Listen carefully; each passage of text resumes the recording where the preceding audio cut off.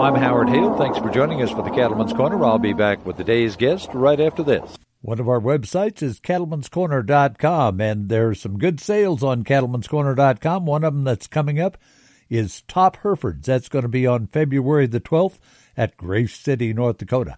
Outstanding program, and it's an outstanding place for you to find it, cattleman'scorner.com. So anytime you're looking for good cattle, go to cattleman'scorner.com. New programs up there 5 days a week, cattleman'scorner.com. Visit soon.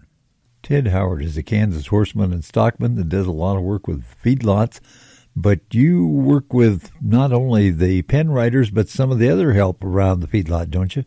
I do a lot of work with processing crews on the low-stress end of it.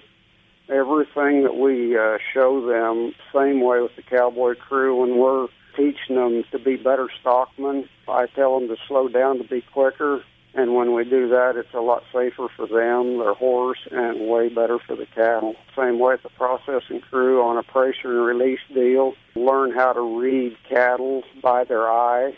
We have very little effort in pushing cattle through the snakes or the tubs or the bud boxes. It just makes their jobs a lot easier and way better for the cattle. Sounds like you really enjoy the kind of work you're doing. I do. I never would have guessed that I'd enjoy it as much as I do. Everything I get to show them is such a positive deal for them. They really get excited about it.